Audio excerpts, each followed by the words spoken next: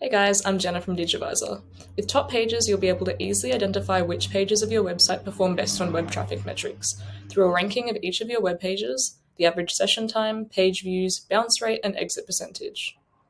The 2020 Digital Experience Benchmark Report analyzed over 7 billion user sessions and found that users spend an average of only 62 seconds viewing a website. That means that even if you're gaining traffic, you still have the challenge of making sure every page of your website is optimized to engage a visitor for as long as possible in order to convert them. So what does top pages tell us? By understanding the pages that are best performing for web traffic, you can easily identify what content, layout, and products resonate with your customers, draw the most traffic, keep visitors engaged, and encourage them to further explore your site. Each column highlights a different feature.